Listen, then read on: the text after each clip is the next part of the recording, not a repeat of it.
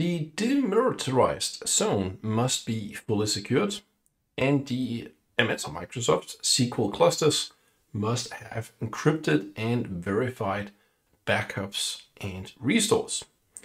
Which recommendation would meet the customer's technical requirements? Well, let's go and take a look here. So that there's a lot of technical requirements, but for now, let's take a look just based on here, right? It says they must be encrypted and they must be verified. So let's go up here. Recommend a managed domain and install a Linux immutable repository in the demilitarized zone to ensure backups and restores can be verified and encrypted. I don't really see why this should be necessary. First of all, the placement doesn't really have anything to do with that. So I'm gonna say that sounds like a distractor.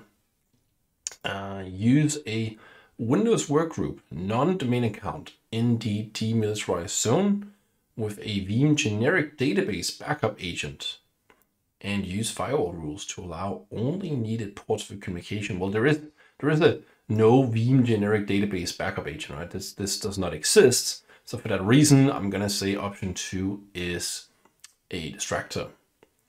Let's see, option 3, create a firewall control backup network, use separate Windows workgroup non-domain accounts, enable Veeam data encryption, and use third-party multi-factor authentication tools to address the requirements.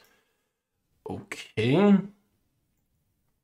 Let's see, we had 2 items here, right? One was encrypted and verified. Well, it's better than the first 2 at least. Let's leave it there for now, and we'll see.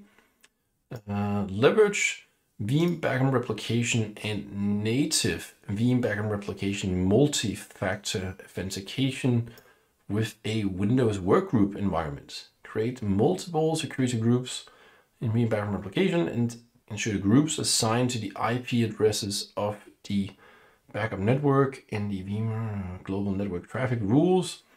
So this sounds good, but the problem is that Veeam does not have multi-factor authentication natively. It says native here, right? That's not a thing. This does not exist.